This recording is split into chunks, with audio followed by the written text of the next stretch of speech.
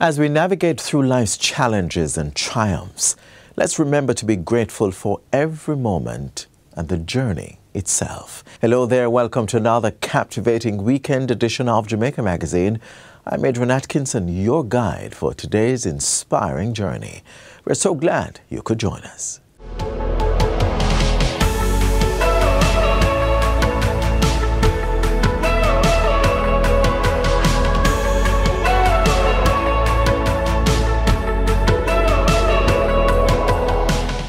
Thank you so much for staying with us. Let's embrace practical education. Up next, we visited grade 6 students at the Dunrobin Christian Academy. They're showcasing their entrepreneurial skills by selling natural juices and treats as part of the school's resource and technology course.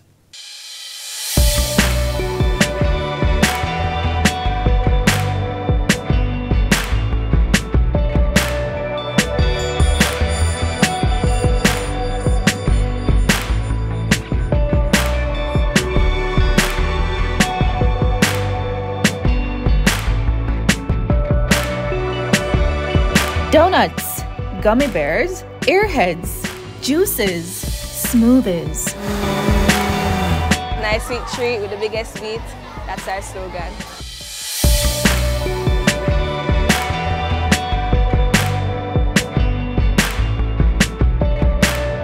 This is so awesome, truly delicious and nutritious. I'm just really excited. I think all schools should do this. The 6th grade students of Dunrobin Christian Academy in Kingston were out with enthusiasm, eager to sell their goods and enjoy the rewards of their hard work. You can have it for $600 where you get almost everything you want in it.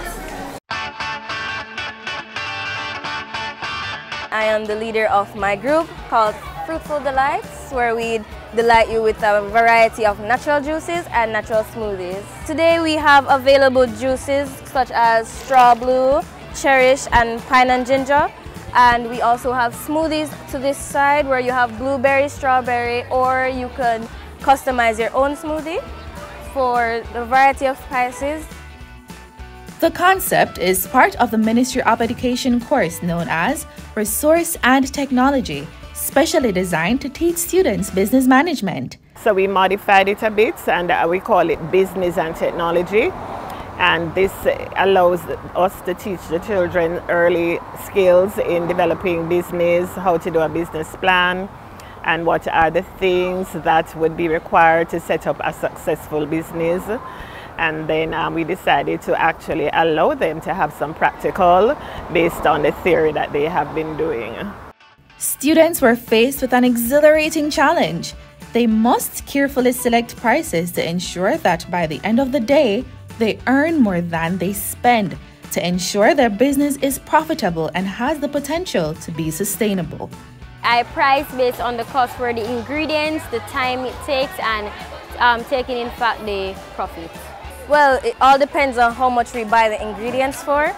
So for like Straw Blue, which contains a lot more expensive ingredients like strawberries and blueberries, we tend to increase the price so we can make back more profit.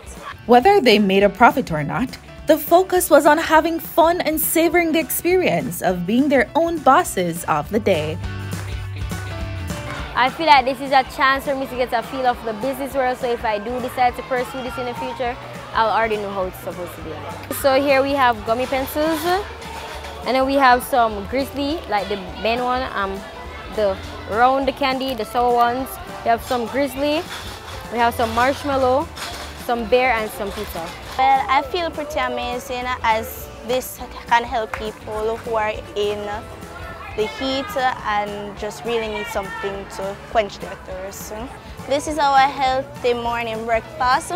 This contains of watermelon, pineapple, cantaloupe, blueberries, and a side of yogurt. I feel good because all the customers come in and they buy the seeds and we earn the money that we need to get to put everything together.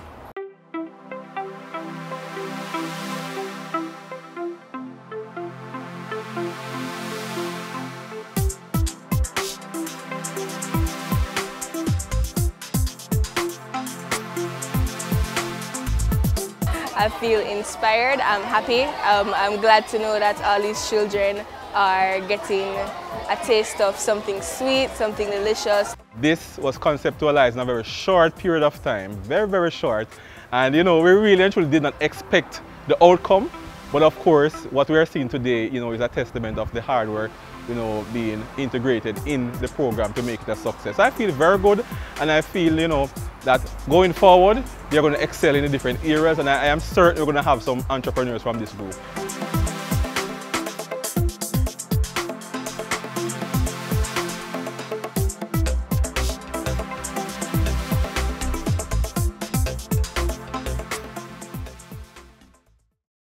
Mosquitoes will breed in containers that hold water. Tightly cover water storage containers such as drums, buckets and tanks, or cover the water surface with cooking oil. Punch holes in all tins, plastic containers and boxes to prevent the collection of water before disposal. Cover old tires or fill with dirt. Scrub all vases once per week to remove mosquito eggs and dispose of garbage by placing in plastic bags. Do your part to prevent mosquito breeding. A message from the Ministry of Health.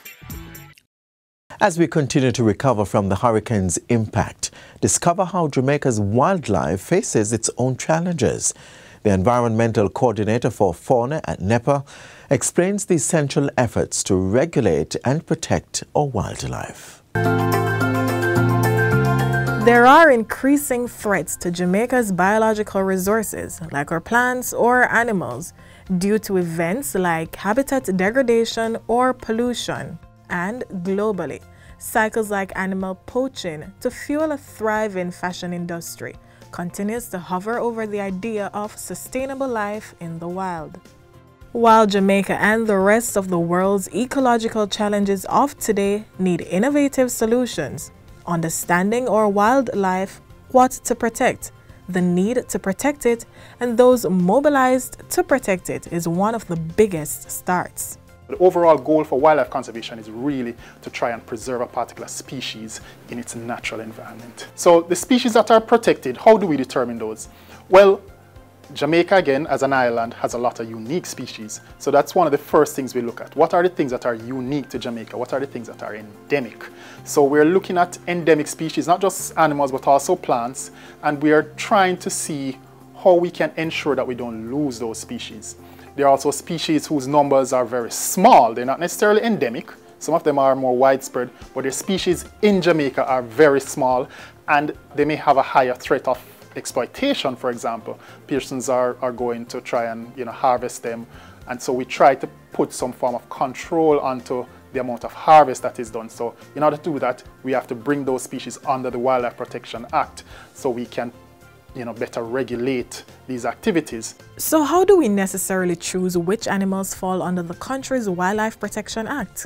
Now, how do we choose these? Well, we look at what is native, what is endemic, and then we actually do surveys. We look at what the population numbers are like. We also signatory to several international treaties that actually tell us that certain species that we have on our island are actually endangered, critically endangered on a global scale, and so we have to play our part here in Jamaica to ensure that those species are not lost. And then there is the issue of domesticated animals, those that are dependent on humans, because over time they have become genetically adopted to live alongside us.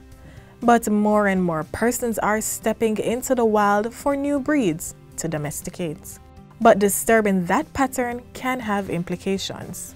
Domesticated animals are really animals that are very dependent on man and very used to habitualize to man. And so we talk about cats and dogs, some pigeons, for example, your rock pigeons, your everyday domestic pigeons.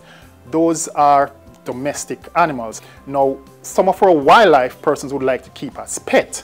They are not domesticated animals. They are actually wild animals. Our parrots, for example, we have two endemic species of parrot, the yellow-billed parrot and the black-billed parrot, and persons would tend to want to keep those as pet.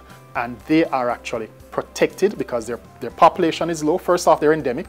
Their population is very low, and their population is also declining. And so we're trying to protect those species. From around August to somewhere in September, our bird shooting season is a welcome activity. But even these licensed activities, the National Environment and Planning Agency NEPA is regulating how we protect our endemic species in the wild. we have hunting season. That is something that is actually regulated. NEPA also declares what are known as game reserves. And game reserves are areas where we do not want any hunting activity to occur. Because annually we have annual game bird hunting season, and so we have game reserves to protect populations, especially breeding populations of these birds, so that they are not overexploited. So game reserves are areas where no one is allowed to hunt, and we actually created a law in such a way that all forest reserves that are managed by Forestry Department are actually in effect game reserves as well. So in that sense, NEPA does have a role in forest reserves in ensuring that no hunting occurs within forest reserves. So, next time you roam a rugged landscape or pass by the carpet of plants lining the roadways, the thick tangles of bushes, or observe the colony of birds or seemingly baleful mongoose, let's observe without disturbing those patterns of life. Yes. Walk right over there and drop it in the bin. Reuse that wastewater from your kitchen for the garden. Get your hands dirty and plant a tree. Farmers, hold off on the pesticides, especially near our rivers. Do your part to protect our watersheds so we can preserve the source of our drinking water. Every act to protect our watersheds counts. Start now. Amid the hurricane season, agriculture remains a cornerstone of rebuilding, even as our breadbasket parish St. Elizabeth suffered a massive blow from Beryl. Tune in for vital tips from new and prospective young farmers on crop production and helping to restore and sustain our communities through farming.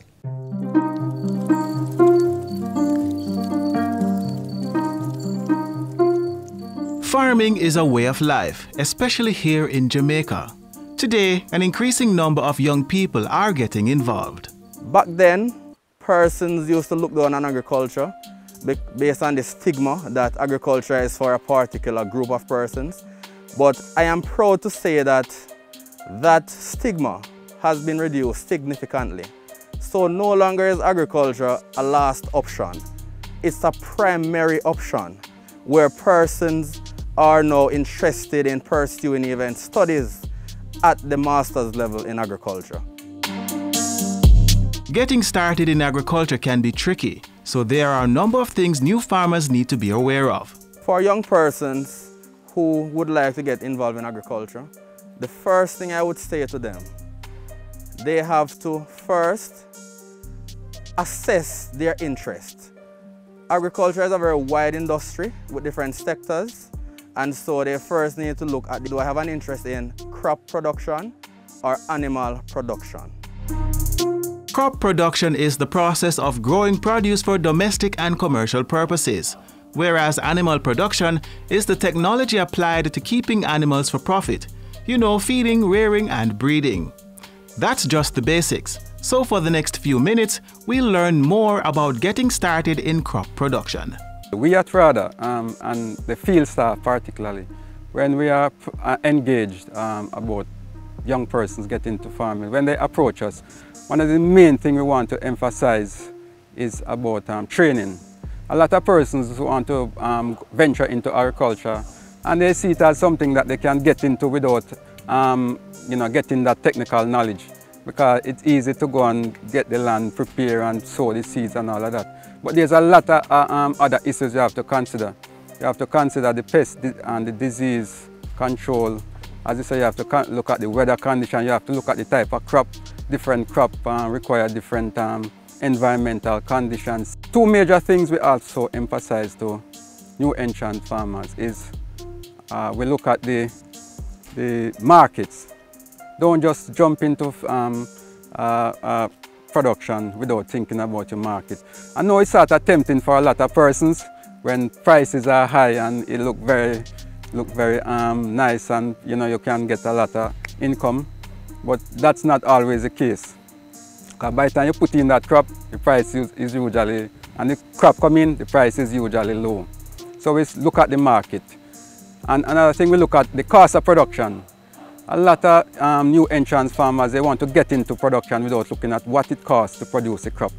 That is very important because that is how you can determine if you are able to make a profit based on how you estimate your costs and your market price and all of that. So we emphasize the cost of production.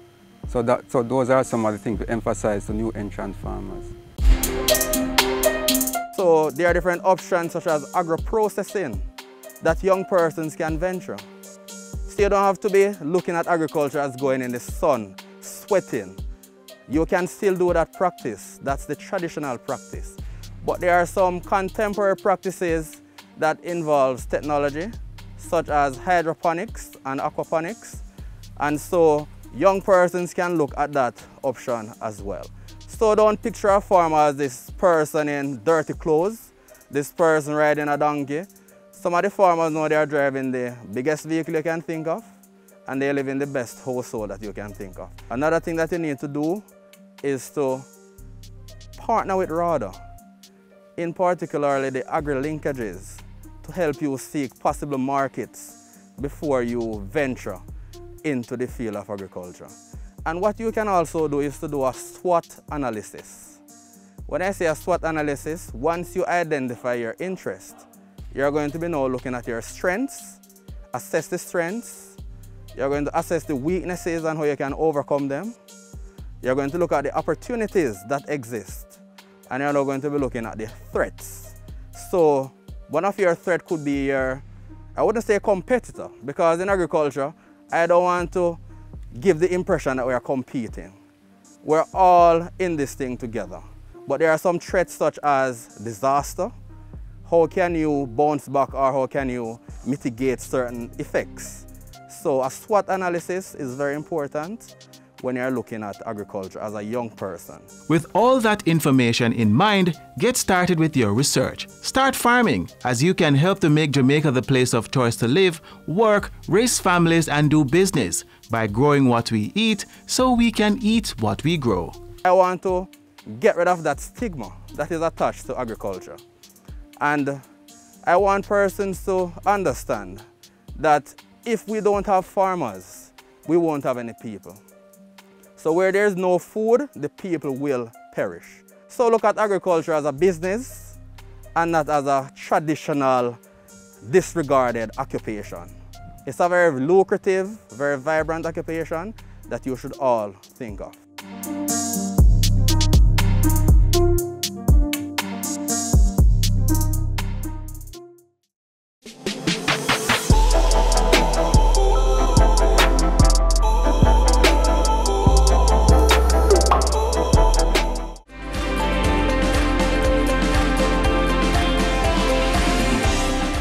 In 2019 that I publicly stated that Jamaica will launch its first local currency bond internationally within 5 years. And I'm particularly pleased that November 2023, prior to the expiry date of that commitment, the government of Jamaica issued its first ever Jamaican dollar currency denominated instrument in international capital markets.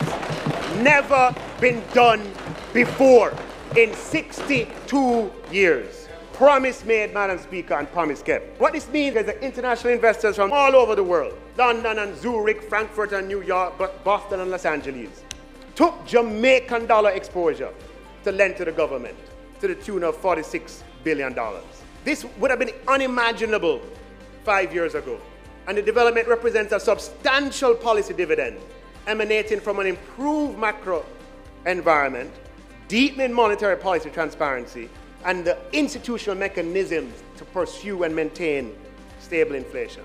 The ability to tap overseas investors for Jamaican dollar financing broadens and deepens and diversifies government's funding sources, while providing an opportunity over time of altering the currency mix in the national debt.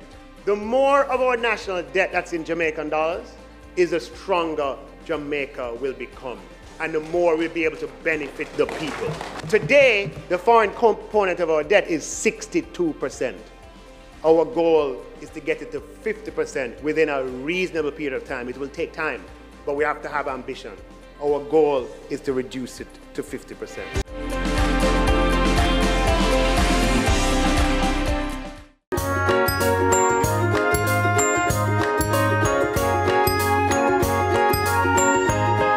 All children deserve positive parenting.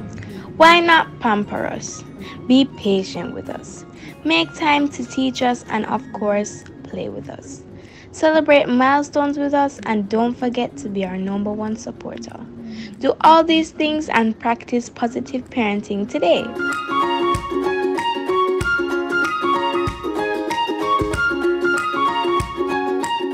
Some storms impact us in ways that are often unique to our individual lives and beings.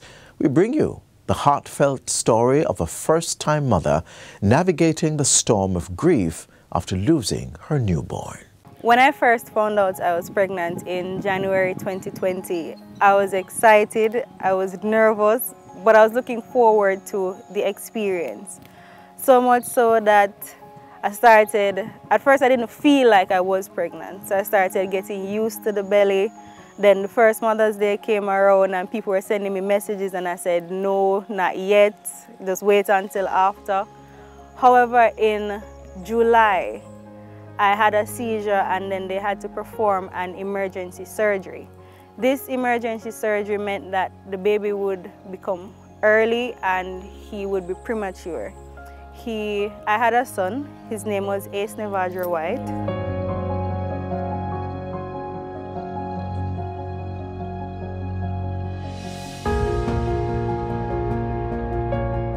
He stayed in the hospital for 49 days, exactly 49 days, before we got the call. And when we went to the hospital after receiving this call, we were told that his heart failed and they could not get him back, and then that's when we found out that he died in August. I was really looking forward to being a mother. This was something that I dreamt about as a child. I always wondered when it was going to happen. I had a diary that says by 25 I'm going to have my first child. 25 came and that didn't happen, and I was like, I guess it's 30. But it happened before 30 and I was happy.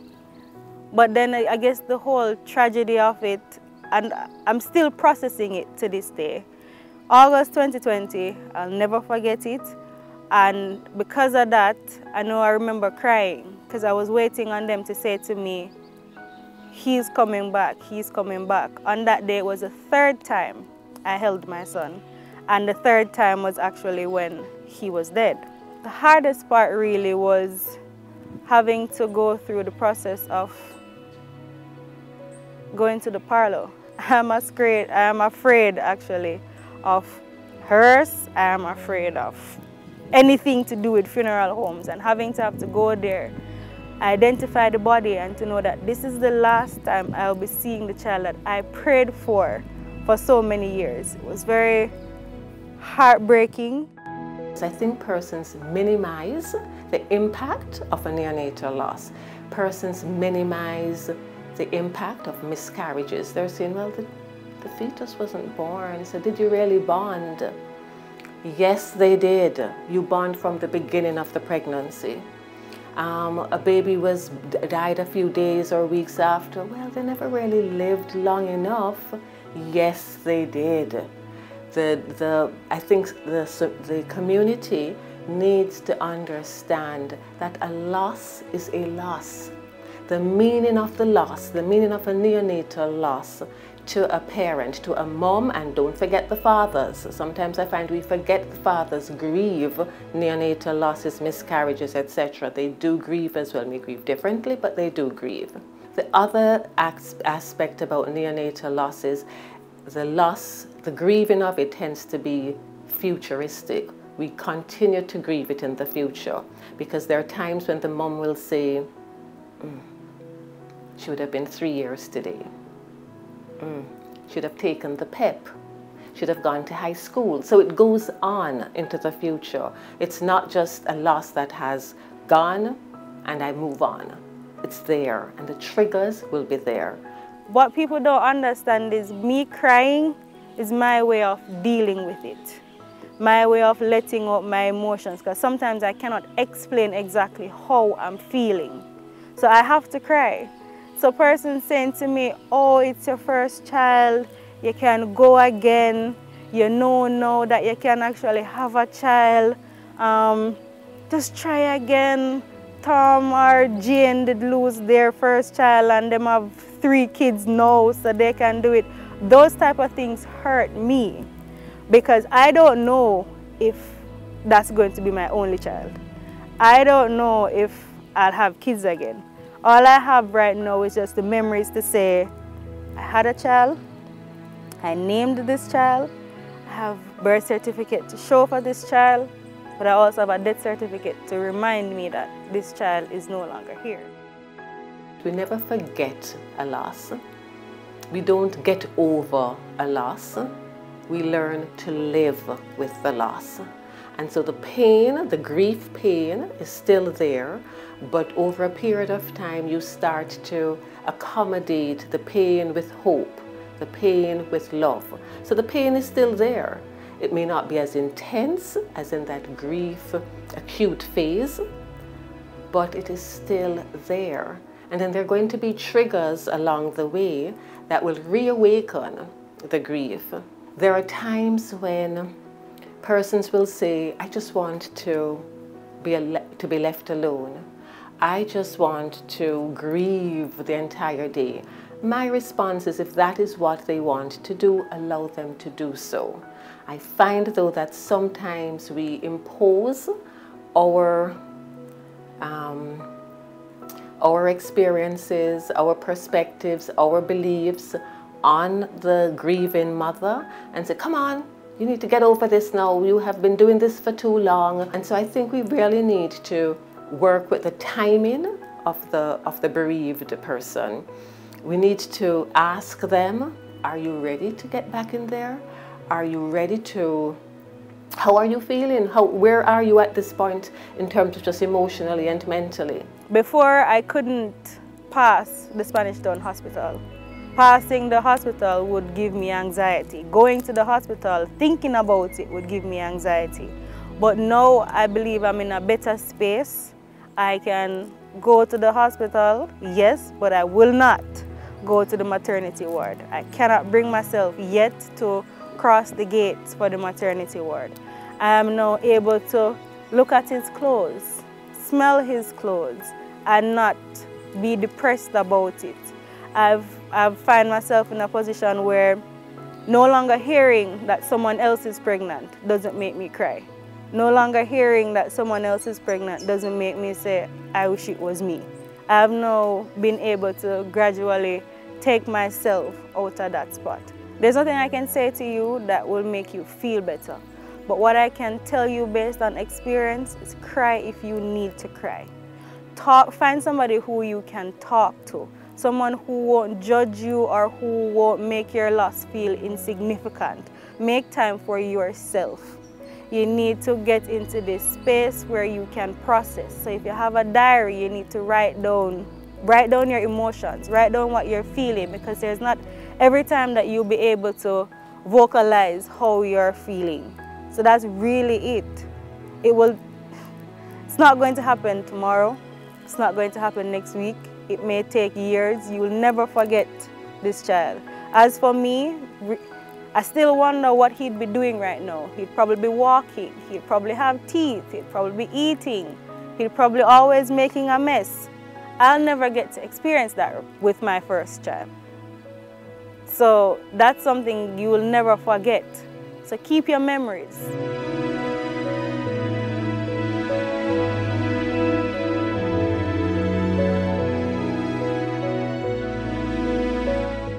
As we conclude today's edition of Jamaica Magazine, we trust you enjoyed our inspiring features.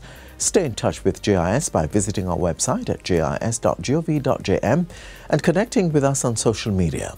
On behalf of the entire production team, I'm Adrian Atkinson, wishing you a fantastic weekend. This has been a production of the Jamaica Information Service, the voice of Jamaica.